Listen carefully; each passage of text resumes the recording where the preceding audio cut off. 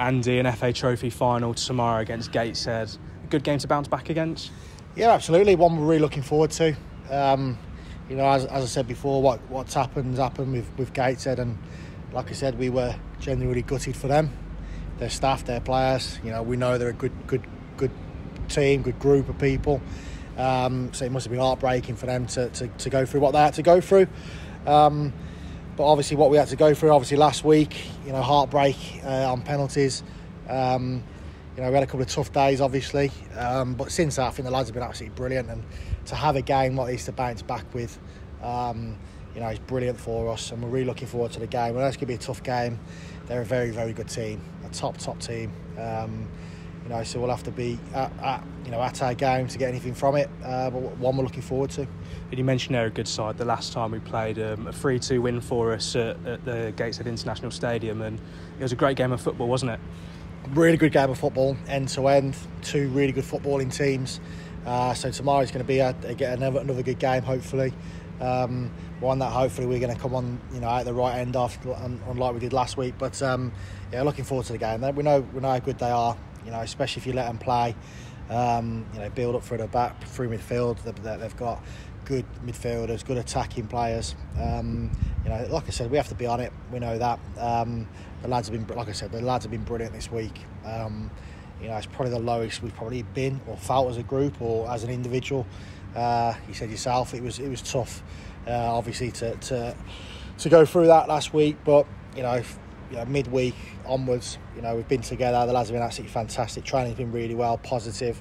We was extremely proud of everybody, the football club, supporters, players, staff, everybody, board. Everyone coming together, and it's going to be the same tomorrow. We're taking 8, 9, whatever thousand it is, which is unbelievable, really. And we're really looking forward to the day. But in terms of preparation for a game like this, obviously we played on the big pitch at Wembley last week. Would you say it's a positive experience going into a game again at Wembley? I wouldn't say positive experience, but I know what you mean. Mate. In terms of, yes, obviously it's a big pitch, obviously the stadium. I think we looked a little bit nervous first 10, 15 minutes. Hopefully that's not the case tomorrow, because we've been there last week, we experienced it. Even if it was heartbreaking, the game itself was really, really good. We're well in the game. Some really good performances. Subs got on as well, so they've experienced as well. We can use that experience for tomorrow. Hopefully that works in the favour. Obviously, Gateshead were there last season as well, so they'll be looking to go one better this time. So we know it's going to be extremely tough, but what we'll say, we'll give it absolutely everything like we've done all season. It's been a fantastic season. Obviously ultimately fell short last week, but other than that, we can be proud of what we've achieved so far. And again, you mentioned the support already. It was phenomenal last weekend, and there's going to be even more heading down tomorrow. What's your message you say to the fans going into the game?